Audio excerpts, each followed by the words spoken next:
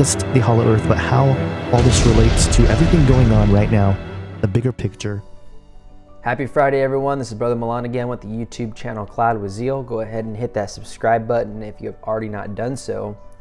And today we are going to be debunking a doctrine straight out of the pit of hell, no pun intended, but we're going to be talking about the false doctrine of hollow earth. The world consists of vast cultures with stories that constantly connect their gods with the inner earth. And not just their gods, but reptilian races of hybrid entities. We're talking superhumans, strange animal creatures, or what the Book of Giants refers to as monsters. You don't need to go into any other sources. And it's funny to me that people haven't even read through the entire Bible, but yet they want to go to the Book of Enoch for some extra biblical or these laws. When you're dealing with the areas around the world where so much myth, legend, oral tradition, and belief, contemporary belief, there's always almost an embracing of the underworld. The earth is actually dynamic. By that, what I mean is that, we all go to work every day, we get in our car, we are driving over a shell under which, according to the Bible, there is supernaturalism, there are entities, there are creatures, there are beings. Now, this is a ridiculous made-up fairy tale, but I feel like I should address it anyways because it is catching popularity with those that want to believe in this Nephilim garbage and all this sons of God or angel stuff, and they make up all these mythical creatures that don't exist. And I just feel like it is something I want to talk about because it's also a hilarious topic to delve into. But let's get right into it. So where does this all come from? Well, a lot of their position is based off of one man who had a lot of credential.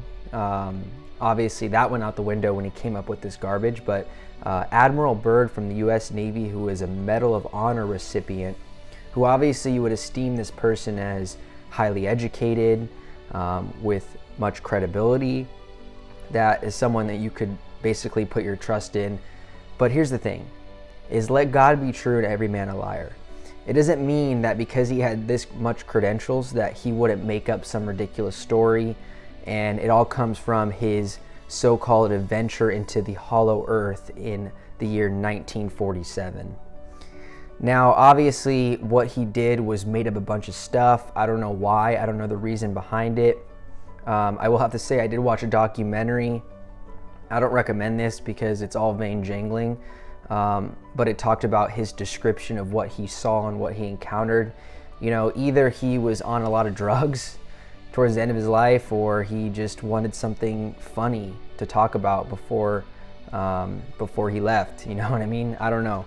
It just it amazes me that someone would make up such a ridiculous story.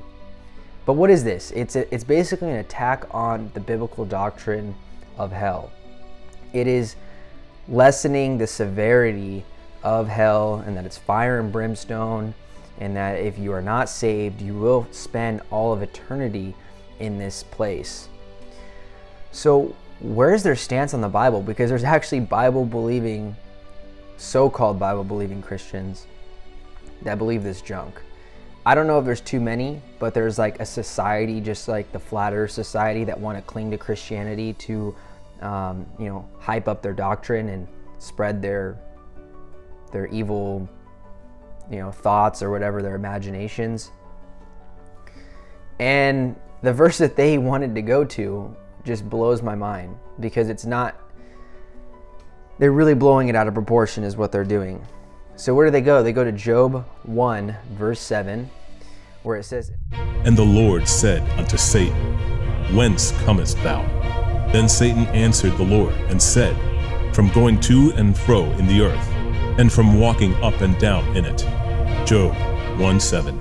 And they say, look, Satan is going to and fro in the earth. And they like to say, well, it's not on the earth, it's in the earth. That's a preposterous, proposition to bring up. But let's talk about what is actually in the earth then. And it's not talking about that Satan was going within the earth and going in these crevices and going in this, super deep hole and then where does this all lead to for their doctrine?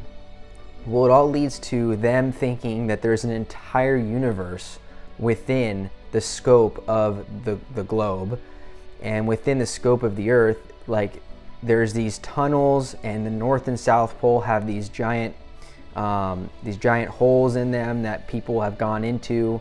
Admiral Byrd claims to have flown into one of these things, and within there is this civilization of these Nephilim people, these aliens, and these demonic forces, and just, you know, the Hulk lives there, Sasquatch lives there, and all these other crazy made-up fairy tale dreams and these ideas, and this whole, you know, like futuristic land is there, and it's absolutely crazy, and it blows my mind. So this is where they come up with this, and they want to make an entire doctrine off of this and off of the words of Admiral Byrd, who is obviously making things up, and you're the laughing stock of Christianity at this point.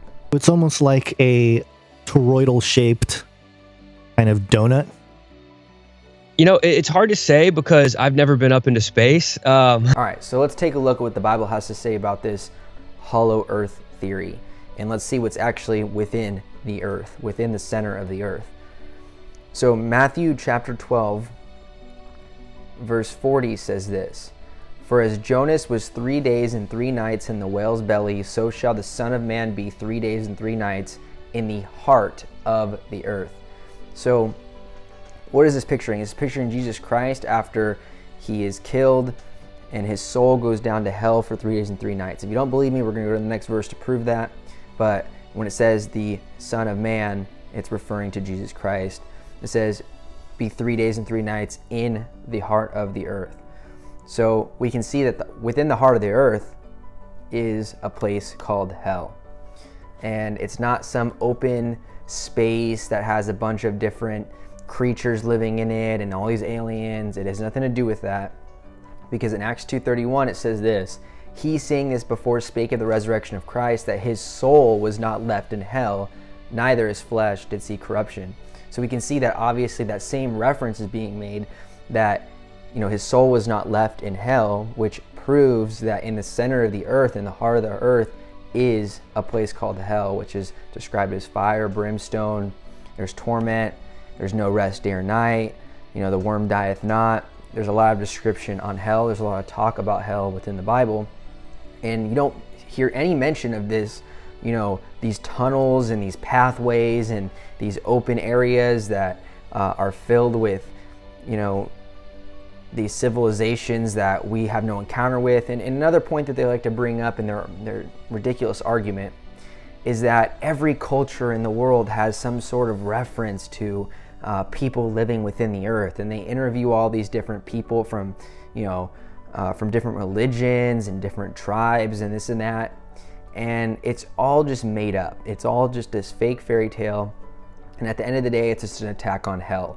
I know I couldn't go too deep with this, but the simple fact that hell is in the heart of the earth completely disproves the fact that there's this elaborate scheme and these Nephilim and fallen angels, you know, scheming things down there and causing trouble, and that we can actually go to a place like this, and that you could, you know, accidentally fly your plane into one of these things. And it's vain jangling, it's ridiculousness, and I thought I'd talk about it today, and I thought it was a hilarious one to talk about.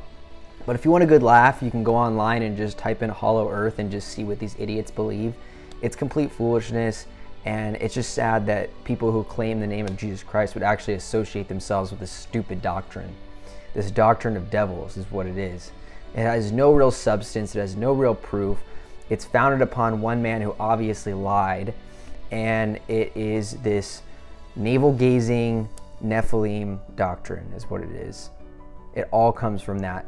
All of the misrepresentation of Genesis chapter 6, and they want to make this huge twist and turn around. They want to go to Job chapter number 1 to show you why that Satan is going through the earth or in the earth or whatever.